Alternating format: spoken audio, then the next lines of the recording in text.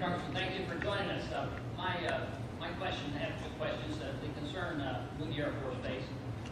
With the budgets that you talked about and the chaos that's going on with coming up with the budget, it appears to me, and this is my first question, that we're going to have a Sequester 2. Would you agree or not agree on that? And if we do, would Moody Air Force Base be subject to a stealth threat because of the sequester and the limitations on the Air Force budget? That's a very good question. All right, so the question was about a stealth frac. And stealth frac, essentially what's meant by that is the Air Force does not have to have a frac mission to move a mission. So if the Air Force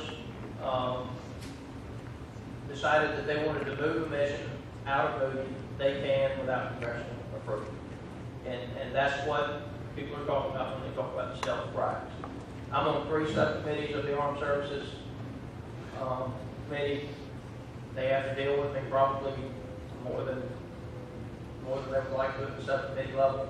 And I'm hopeful that we would be able to stop any potential from those positions that would affect the bases in my district. My primary concern is what are we going to do with the A-10 weapon system? And I think that's an awesome weapon system, and I think we need it. But they don't have to have a right to change whether or not they maintain the A-10.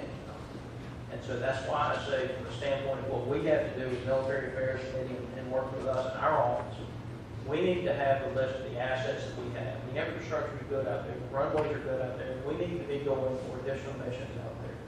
And so, but that's an excellent question. The other thing that I would tell you with regard to the cuts is yes, absolutely, effective October 1st, a second round of the sequester goes in place. And I want you to understand the military had already agreed to $500 billion in reductions over the course of 10 years. Our commanders, Secretary Gates said we could do it, Secretary Panetta said we could do it. All of our commander-in-chiefs said we could make these changes and not have any detrimental impact on national security. It's when the sequester was put on top of those that it created the challenges for the military, because they had planned on the $500 billion in cuts, and they got twice that. So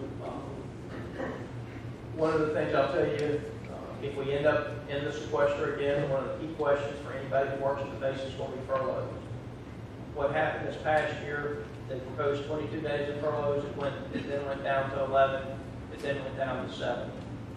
If there are furloughs for next year, and Secretary Hagel and the Undersecretary, Secretary Hale, have both said that they believe they can budget without furloughs. Our point with them is if we are going to have furloughs, we don't want to push 11 days into the last 3 months of the year. If we've got to take them, let us take them off. So that's what we've heard from the employees, and we're going to do what we can to stop any of the furlough days. But if we are going to have them, we're going to work on behalf of the employees to do what they've asked for, is to just give them until 12 months time.